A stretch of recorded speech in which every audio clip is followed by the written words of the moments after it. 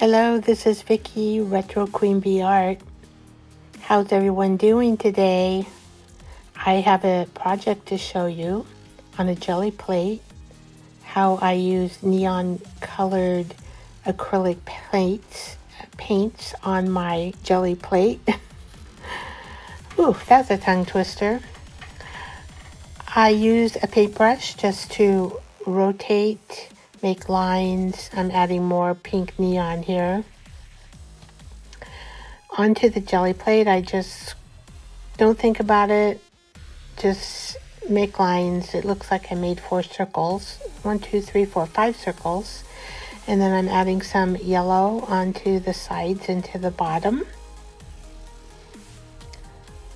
And I just keep going with my paintbrush until I think everything looks good. Here I'm dotting gold acrylic, very light gold paint on top of the neon paint using a very small brayer. But I am only going to be covering a 6 by 4 inch card. And I have used gel medium on top of the turtle.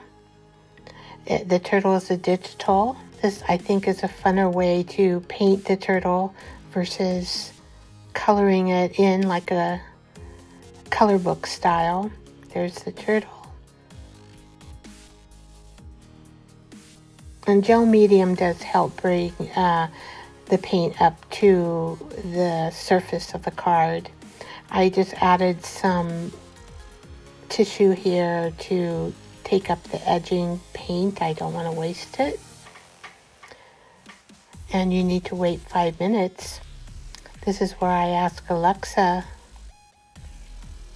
And if you don't have Alexa, well, you could use any other kind of intervention that you may use to keep time.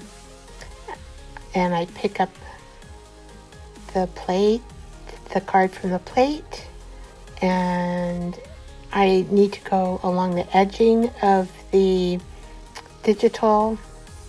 It just doesn't pick up well around the edging, so I use a paintbrush and kind of blend certain areas if there's too much of the white card showing.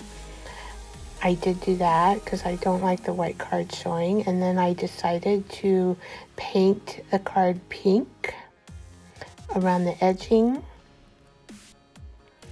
This is a fun way to color in a turtle using a gel plate. There, isn't that darling? A neon colored gold turtle postcard.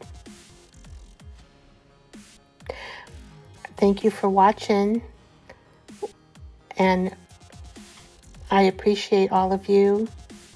Thumbs up, please. I do love clouds.